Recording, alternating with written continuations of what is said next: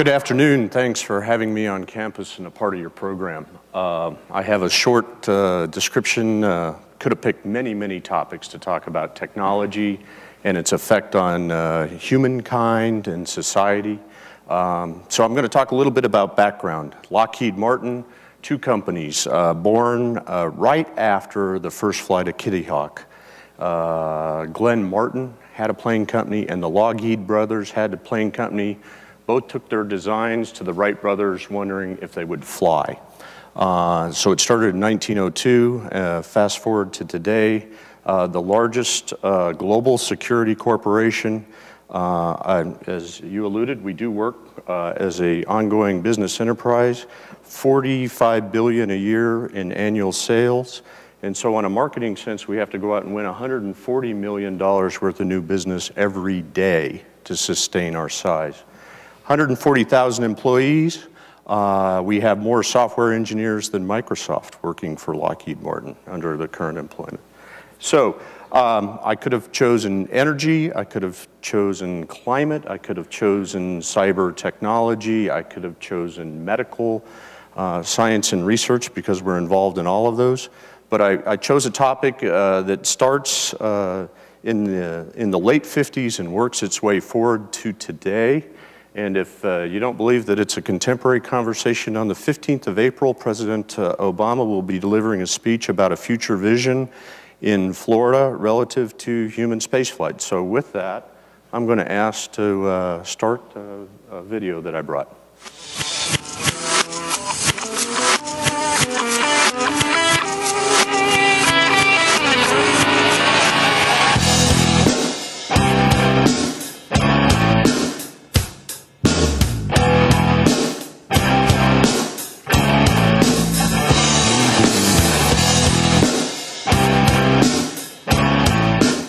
So following World War II, both allies, Russia and America, run into Germany, seize the scientists, both start derivative programs. And in 1957, the Russians fly the first overhead satellite Sputnik and declare a high ground. And the U.S. responds about a few months later with a project called Explorer 1, and the space race is born.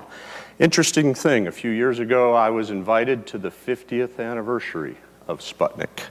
And for a global conscious, it set off a reaction around the world. It said, hey, the world in which we live in is a different place. It introduced a new dimension, and this space race set off this speech. We choose to go to the moon in this decade and do the other things, not because they are easy, but because they are hard. 10,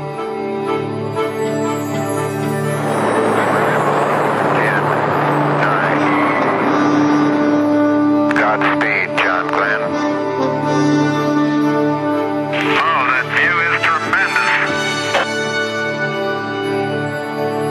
It's one small step for man, one giant leap for mankind. So in 7 years, from the speech at Rice University to landing a man on the moon, it mobilized a country and in a whole fabric of society around math, science, and technology.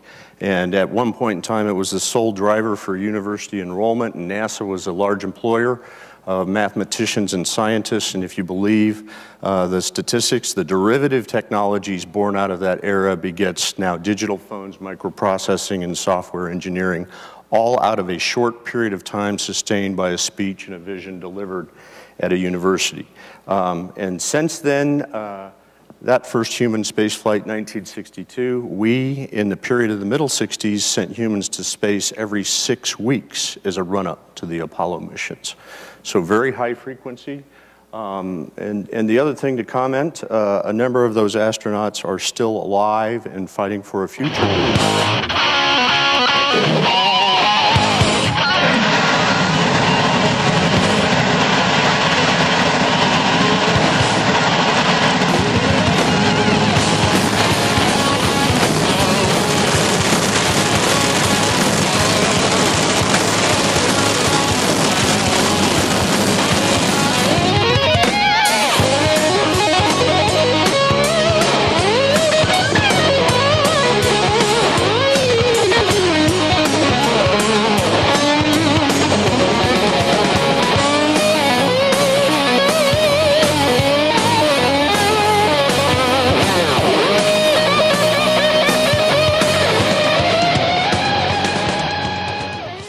First business plan written for the Space Shuttle 1972, first flight 1981, a reusable space plane.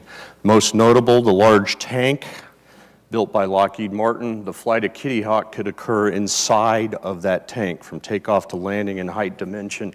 The fuel propellant inside the external tank, liquid hydrogen, liquid oxygen. If you want a carbon-free propulsion technology, space-based power, large solar arrays, lithium-ion batteries. We were doing lithium-ion batteries before lithium-ion was cool.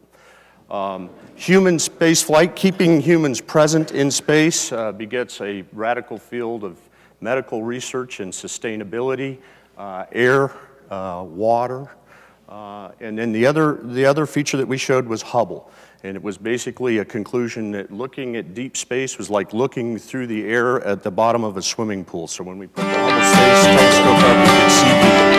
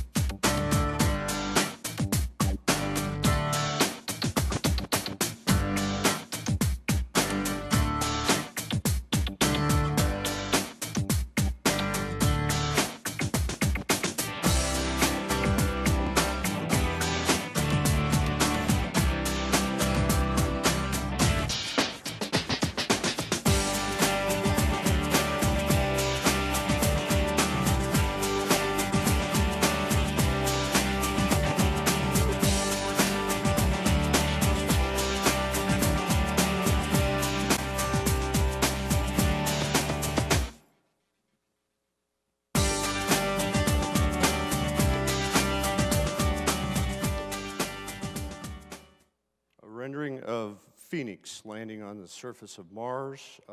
Lockheed Martin was one of the first organization to land on Mars. August 1976, 2 Viking landers dropped on Mars. We have built every device in the United States that has landed on Mars. We actually got to witness this last landing. We were flying Mars Reconnaissance Observer, which was actually looking at pebbles of sand with high-resolution imagery. We were able to see our satellite with its parachute drag cord open and fly through the camera resolution and witness it land.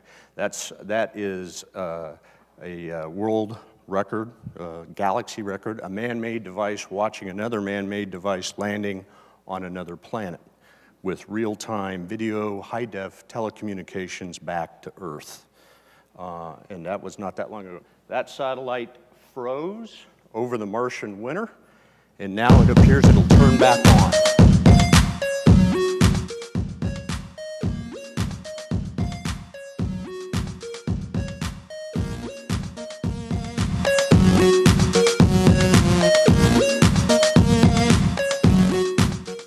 So, about the future. This has been going on since the 50s as a race. It needs a vision, it needs a calling.